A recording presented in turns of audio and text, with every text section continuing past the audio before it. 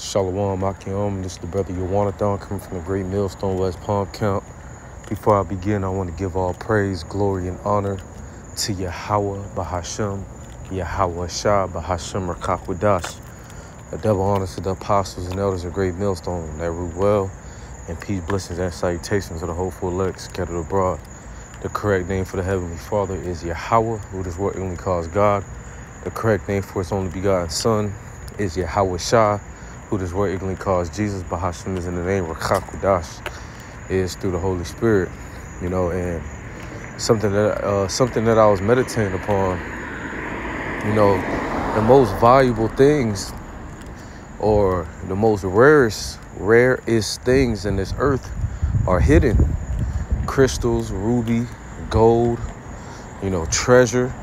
Hey, it's all hidden. All right, and that's just to show you the value in it, man.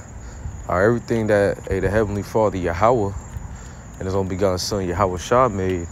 All right, again, as far as it being treasures, or even animals, okay, or even trees, or artifacts, is hidden. All right, because it's a value unto it, man. And that's just like this knowledge, this truth, this wisdom, knowledge, and understanding. All right, it's hidden. And why is it hidden? Because it is valuable. All right, pursuing Isaiah the 33rd chapter and the 6th verse, as it is written, it says, wisdom and knowledge shall be the stability of thy time. Okay, and that wisdom and knowledge is found in the Bible, okay, through the Holy Spirit. So just looking at a few things, I typed in top 10 rarest things to find on earth. All right, number one being a bismuth crystal. It doesn't really show you the picture, okay, but that's the number one rarest thing to find on earth, man. So again, when you really think about it, the things that are most valuable, how Bashem Shah, he hides it, man. Even on a smaller scale, but treasure, as far as like gold and silver. Gold and silver is hidden. It even shows you that in like pirate movies, even though it's through, but it even shows you that, man, everybody is trying to find treasure hidden. The Heavenly Father hides it. He hides crystals, he hides rubies, he hides those things because it's very valuable, man. And the Lord hides this truth, this wisdom, knowledge, and understanding. Or he hides it to 2/3 of our people. Why? Because there is a high level of value, okay, with this understanding which we have been given, through the Holy Spirit. Okay. And the first scripture, the first scripture that I was meditating upon was Romans chapter 11, verse 33. And it reads, "Oh, the depth of the riches, both of the wisdom and knowledge of the Most High. How unsearchable are his judgments and his ways past finding out," man. All right, depths, is levels to this thing, man. Like the scripture said, how unsearchable are his judgments and his ways, okay, and his ways past finding out.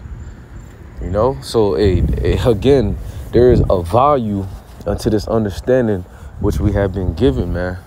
All right, the Lord just doesn't give this truth unto anybody. As the scripture is written, it says, wisdom shall not dwell in a malicious soul. So the Heavenly Father just doesn't give out his wisdom, just to anybody.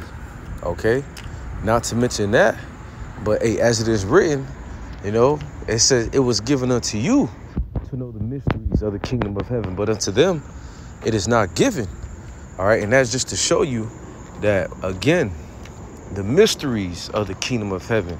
The kingdom of heaven is speaking about this truth, this wisdom, knowledge, and understanding, as it is written. But unto them it was not given, but it was given unto you to know the mysteries, man. Okay, and these scriptures are truly a mystery, through the Holy Spirit through Yahweh's mercy, all right, and we're able to, you know, decrypt the code, if I'm saying that correctly. All right, we're able to understand these dark sayings. We're able to understand the parables, man. Okay, we're able to understand the riddle. Okay, but again, unto them it was not given. So that's just to show you, you know, again, Yahweh Shemal Shah, he really hides things that are valuable, man. And you truly got to look at it like that, man. You know, Yahweh Shemal Shah just don't give, you know, he just doesn't show us treasures unto everybody, man. You know, it's very rare that you come across, you know, an authentic, I'm trying to think of a stone, man. I'm trying to think of a very valuable. It's very rare that you come across an authentic, you know, ruby, you know, or an authentic sapphire or amethyst, man, or a topaz, or even gold, man. You know, it's very rare that you come across a solid brick of gold. Okay, why? Because it's valuable, you know. And this is why this truth, especially if the Lord has opened your eyes, if the Lord has called you into this thing, hey, that's not no light thing. Okay, because again, hey, it was given unto you. Okay, so let's get 2nd Ezra, and I'm just doing a walk and talk, something that was on my spirit, you know, because hey, this wisdom, knowledge, and understanding right now, you know, this world as we see, hey, they don't look this thing, they don't look at this truth, you know, to be valuable.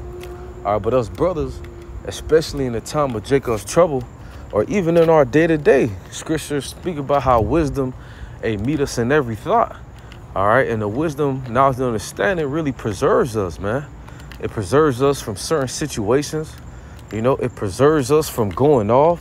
It preserves us, you know, getting ourselves in fucked up situations, man. All right, but again, you know, our people don't really see the benefit of this thing right now, man. They don't see the benefit of this truth, you know. So this is why, again, it's a blessing that the Lord gave it unto us. Salakia for rambling. Let me get the precept. 2nd Ezra chapter 8. Okay, 2nd Ezra chapter 8, verse 61. And now, Salakia, and therefore is my judgment now at hand. All right, what judgment? Hey, the Heavenly Father's coming with great calamities unto this place, Babylon the Great. All right, but the judgment is going to begin at his people, so-called Negroes, Latinos, and Native Americans. All right, you are the real children of Israel, according to the Bible, verse 62. But these things I have not shewed unto all men, but unto thee and a few like thee. You see? So Yahweh Shemal Shah has revealed these things unto a few. Okay? As it is read, for many are called, but few are chosen, man. All right? The Lord is only dealing with a small number according to the masses, man. Okay, this is things that brothers always go into, man. Yahweh Shemal Shah is not dealing with the Israelite masses, man. You know, he's not dealing with the small number. He's really dealing with the meek. He's dealing with the lowly, okay? He's dealing with the small number. And this is things that brothers always go into, man. All right, but nevertheless, think about it, man. You know, think about all the valuable things in this world, okay? The majority of the valuable things are hidden, okay? So you have to liken that unto this truth, all right? The Lord has not revealed this wisdom unto everybody, okay? Now let's get 2nd Ezra. I believe 2nd Ezra chapter 12. Okay, 2nd Ezra chapter 12, verse 36. Or let's start at verse 35. This is the dream that thou sawest, and these are the interpretations. Thou only has been met to know this secret of the highest. You see? So, hey, the Lord is like a secret. You know, and you know how Jake is. You know, Jake got a big mouth, so he can fuck around and tell everybody the secret. But hey, the thing with secrets is somebody be like, hey, this is a secret. You're really supposed to keep that, you know, between, you know, the individuals that know it, you know. And that's how the Lord likens it. If the Lord don't want you to get this truth, hey, you ain't gonna get it at the end of the day, man. You know, we see that continually, man. We see that every day. You know, you try to tell a Jake in the world, you know, about, you know, you try to tell Jake this good news, you know, and Jake, you know, fuck around and, you know, ask you, you know, hey, what we gonna do to get the bag? You know, Salaki, I'm just a little excited right now, man. But, you know, the Lord shows us that continually, man. You know, and I'm just flowing through the Spirit. Okay, Salakia for, you know, getting off track and rambling. But this is just something that I wanted to get into, man. You know, hey, like it says, now therefore, write all these things that thou hast seen in the book and hide them. Okay, and how can you hide something that's in a book? All right, again, it's written in parabolic form. Okay, meaning that if you have been met, or if the Lord has given it unto you to understand, you're gonna see it. See, many of our people, they pick up the sword and try to understand what's written. All right, but guess what? You know, it wasn't meant for them to understand it. All right, and I just got, let me see, probably got one more scripture. All right, and probably wrap this thing up.